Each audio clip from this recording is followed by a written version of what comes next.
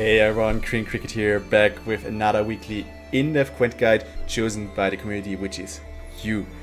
The last week's voting was pretty diverse and you couldn't really agree on where you want to go. The direction was something Scoia'tael. So this is why this week we'll look at some anti-meta Scoia'tael. We'll look at the card and deck list, a mulligan guide, the general gameplay plan, a guide how to play against each matchup, and then we'll look at an example match. Subscribe if you like what I'm doing and vote down in the comments for next week's guide. Let's go. The core of the deck is a mixture of Elves and Dwarves. We took the best from both worlds and just put it together. On the Dwarf side, we are using Dwarven Agitators, which can spawn a copy of a random Dwarf in the deck. Since we only have one in there, it will always spawn a Dwarven Skirmisher, which deals 3 damage, and if the enemy survives, it will buff itself by 3, therefore providing us with 12 points or 13 if played by an Agitator. Sometimes you can also use the damage of the Skirmishers to line up a good double Scorch. On the Elf side, we are using Half-Elf Hunter for solid 12 points as well, and Elven Mercenary. Elven Mercenary pulls 2 special cards from our deck and then lets us choose one to play. In this deck, those are Scoia'tael for straight 12 points, or Reconnaissance for finning and to be able to put elves quickly onto the board. Playing Elven Mercenary and choosing Reconnaissance into another Merc and repeating that until 3 Mercs are on the board and then choosing Half-Elf Hunters enables you to get Aeliren onto the board in your first play. For those of you new to Gwent, Aeliren always jumps from deck onto a random row onto the battlefield as soon as 5 elves are on the friendly side of the board. Barkley Elves gives us additional tempo by playing and strengthening a random dwarf by 3, therefore providing us with a minimum of 70 points when played. Hattori lets us revive a dead Elven Mercenary or preferable Barkley Elves for a 20-point play, which comes handy in round 3. Yevon is always good to have to counter-spy the enemy while giving us access to our spells and will give us a Scorch target if Shiru struggles to find a target. Isengrim Outlaw acts as a fin and spell access tool with the ability to create a silver elf as fallback if there are no spells left in the deck.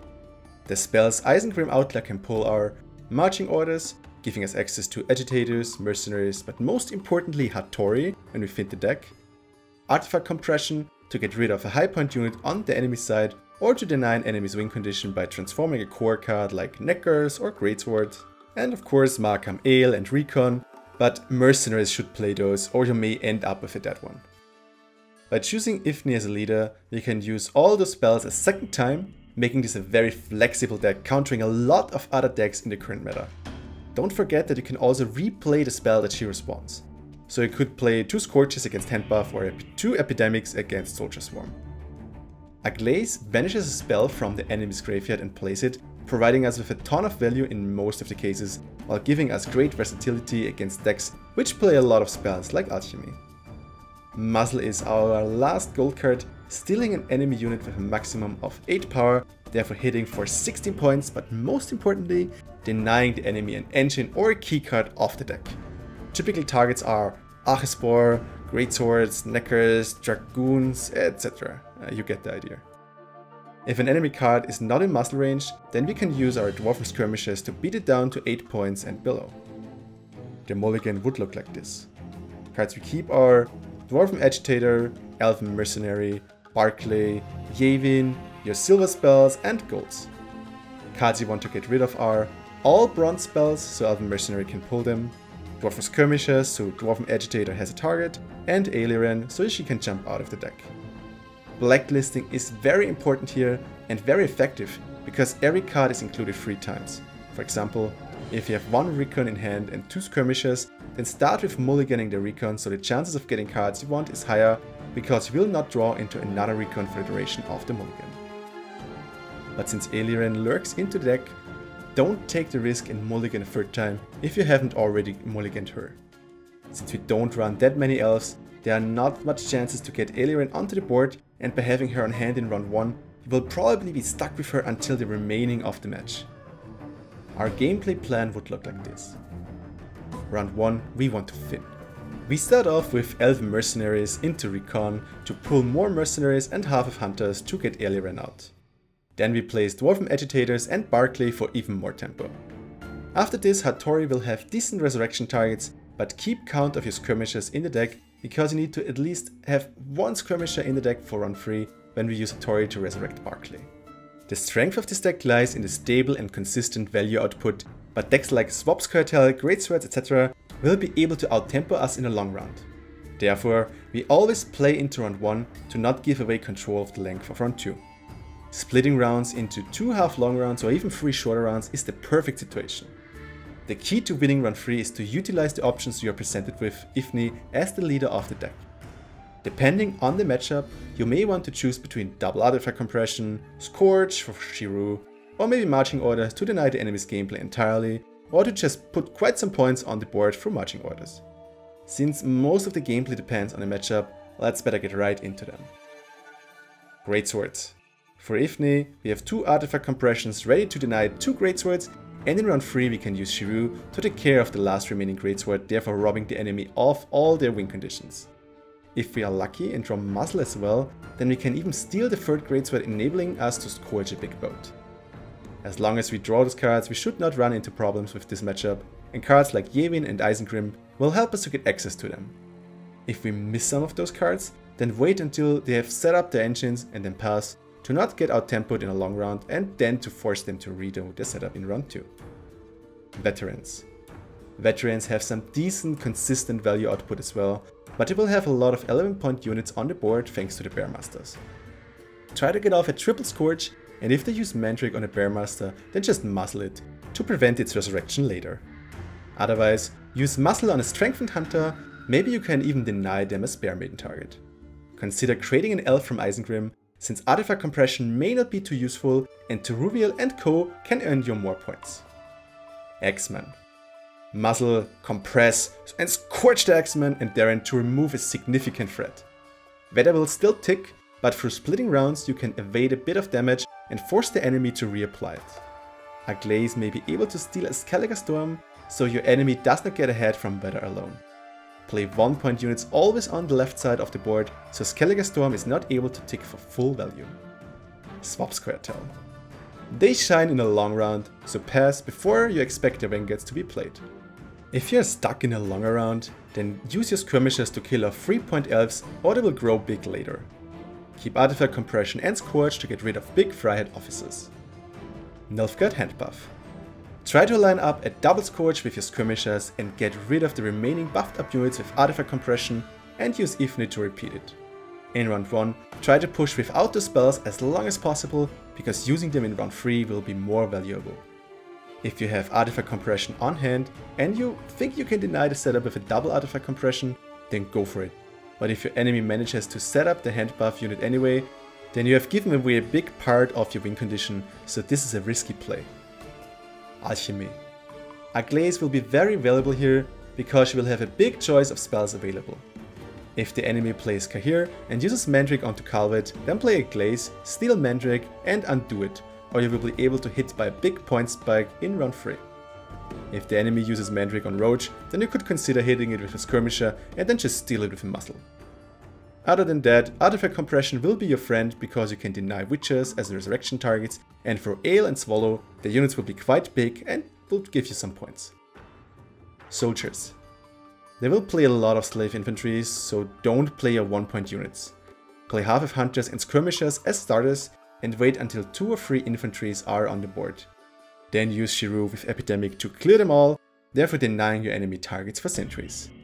When they try to do the setup again, you can use Ifni to repeat, but you need to evaluate if you can hold back your 1-point units for a bit longer. Typically, 1 Epidemic is enough anyway. Death Wish. Muzzle on Archespore early in the round and keep putting points onto the board.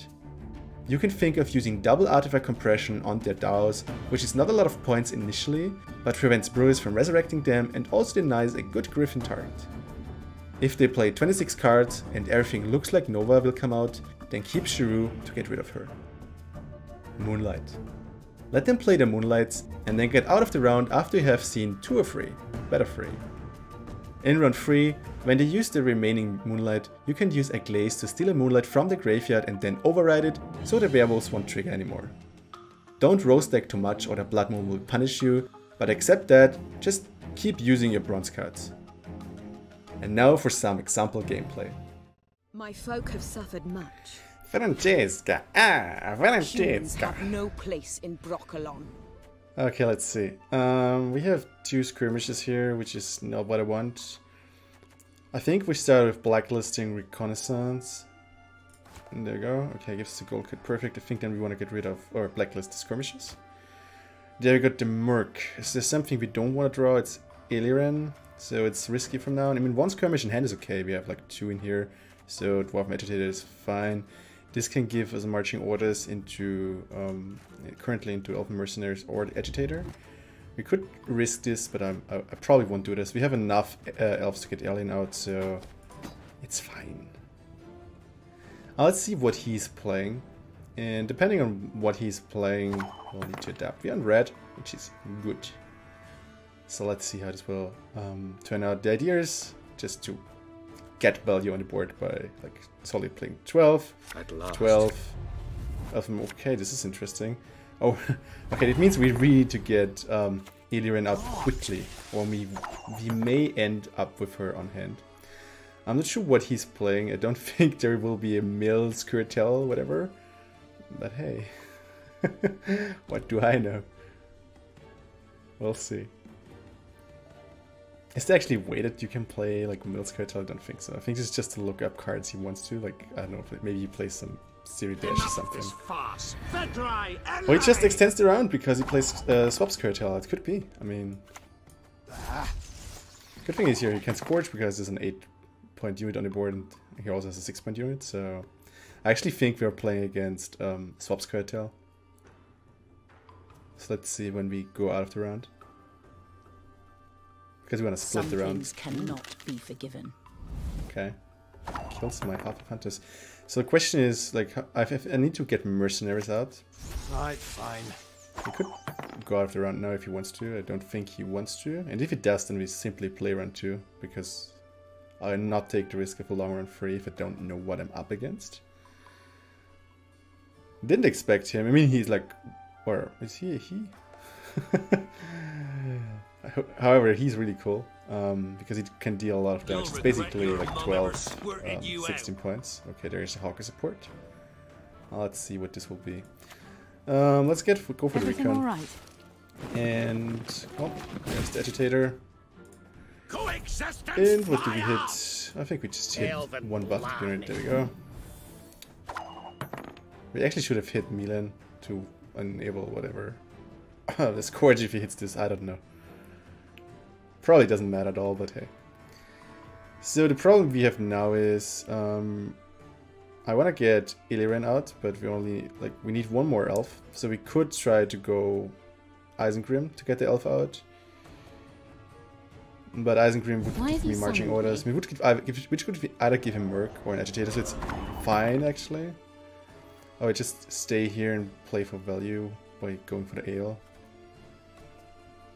I think we just want to push red.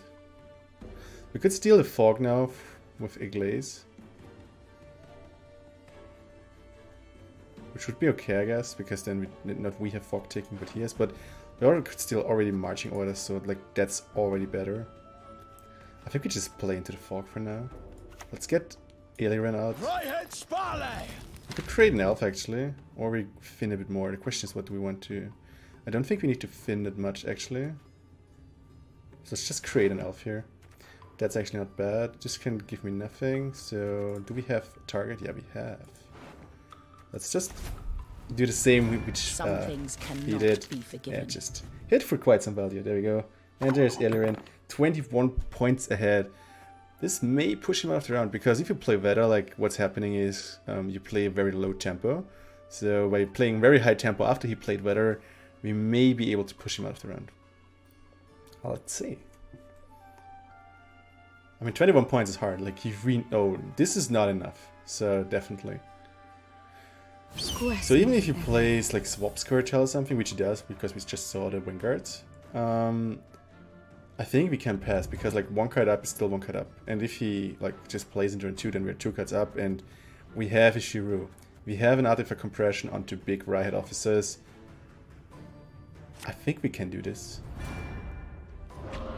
Yeah, I'm just passing now. If he plays like a long run free, which would be what he probably should do, then we're still 1 card up, and I think we have the tools to deal with some of his cards. I also have a glaze with targets. I think it's fine.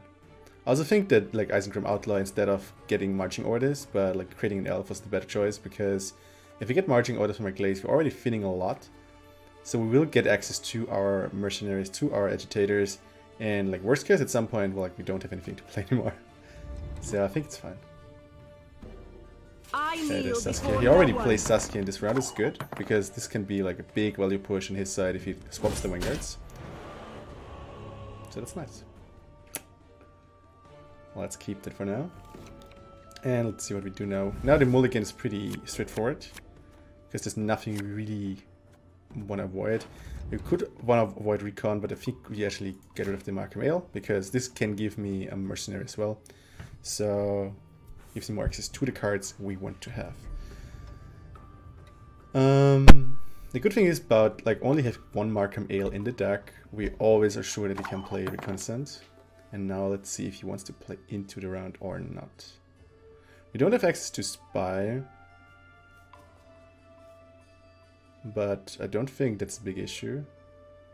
What you want to do is you want to play Barkley at some point so Tori can rest it. On the other hand, we can also rest an Agitator, which in this case means I just play my Dwarf Skirmisher, I guess.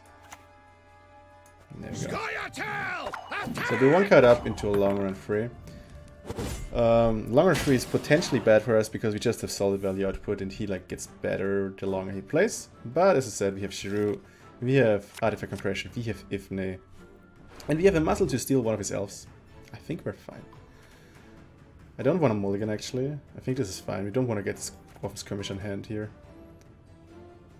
We don't need a Tori because we have Barkley in hand currently. And this can always pull us a Tori later if you really need him. So I think it's fine-ish. Question is, with what do we start off? Because we only have offensive cards here. So we could start with a glaze, but we don't want to play Weather somewhere. I don't want to play that Skirmisher. So the opening is pretty meh here. So what to do? I think there's like no choice. You just need to play that Skirmisher onto the board. Or you play Fog into a random row, which you really want to avoid. We'll pay men back. Let's play that Skirmisher. What can we do? It's only 7. Like the extra card just brought us 7 extra points, which is not much if you compare to the long run power from him. Good thing is that we get Saskia out of him, so that's like a big thing. But hey, we'll see. I hope that Muzzle will be maybe giving me a Dragoon or something. That would be awesome. But this looks like Create or like a Choose Whatever card. Oh, like Hawker Support? That's actually nice, I think. Okay, I'll take this. It's actually better even if you have Hattori in hand, but hey. I don't know. Just use it on Mercenary. You can also use it on Shiru, but actually it doesn't matter at all in this case.